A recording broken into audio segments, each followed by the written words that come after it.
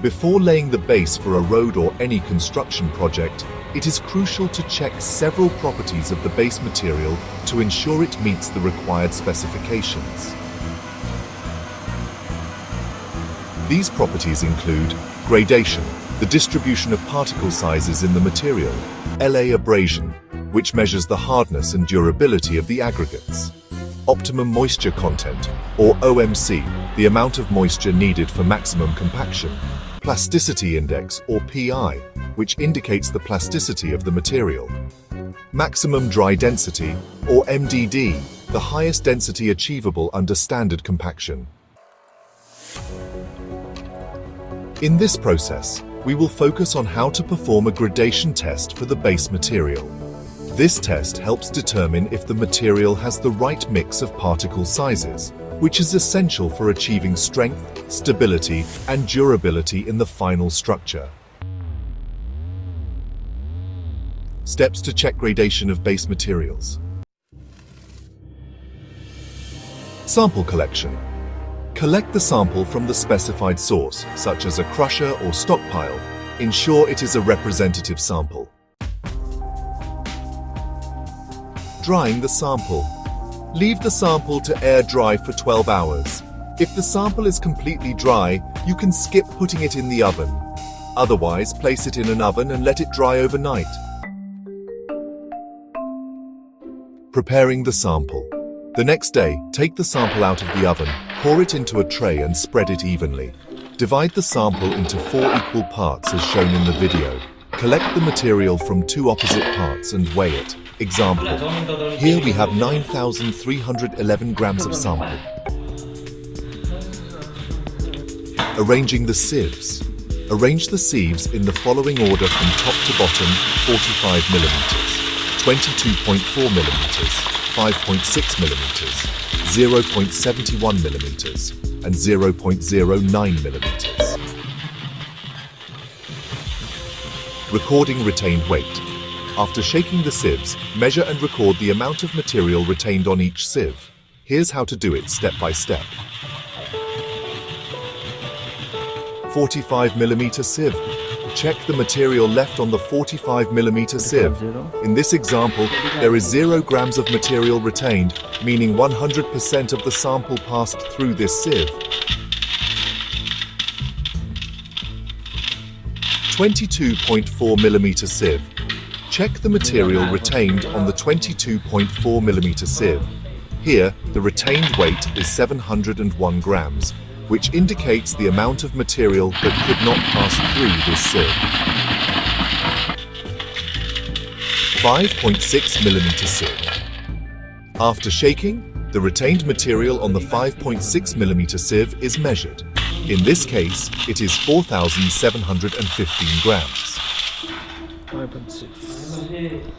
Due to the large quantity of material finer than this sieve size, only a portion of the sample, for example 1,300 grams, is tested. The retained material on this sieve is 709 grams. But since this is a fraction of the total sample, we calculate the equivalent weight for the full sample. Fraction calculation. Total sample weight 3,895 grams divided by the portion used, 1,300 grams, equals 2.96. Total retained weight. Retained weight multiplied by the fraction equals 709 times 2.96, which is 2,098.64 grams. Similarly, the retained material on the 0.09 mm sieve is measured. The retained weight is 272 grams, and the total equivalent weight is calculated as 272 times 2.96, which equals 805.12 grams. Finally, weigh the material finer than the 0.09 mm sieve, which is the dust that passed through all sieves. The measured weight is 317 grams, and the total equivalent weight is 317 times 2.96, which equals 938.32 grams. Determining the percentage of passing using cumulative retained materials involves the following process.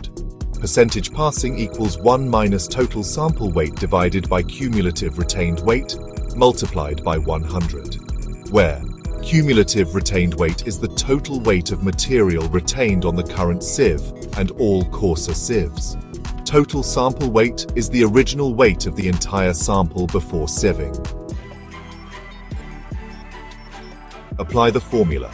Use the cumulative retained weight to calculate the percentage passing for each sieve. Example for the 22.4 mm sieve.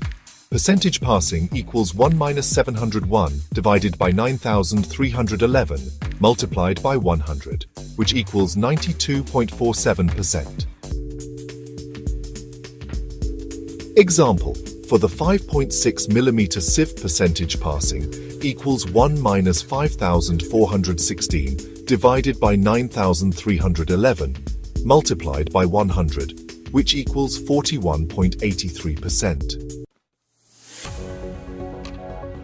The percentage passing indicates the proportion of particles smaller than the sieve size.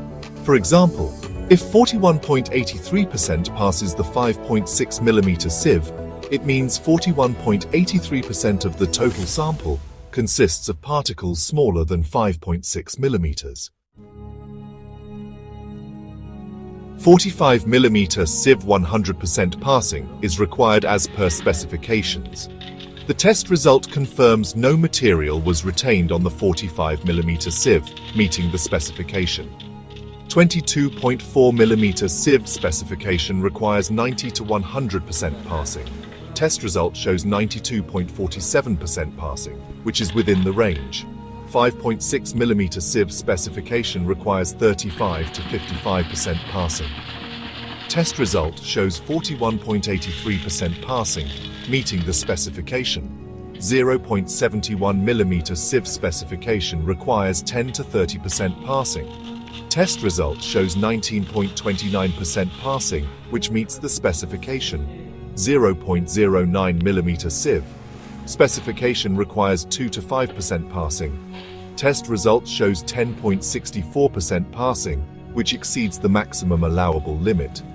This indicates excessive fines in the material. Pan, dust.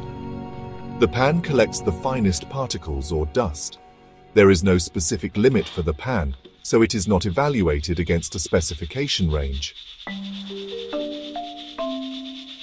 For the 0.09 mm sieve, reduce fines by washing or screening the material to remove excess particles below 0.09 mm. This will help the material meet the specified range of 2 to 5%.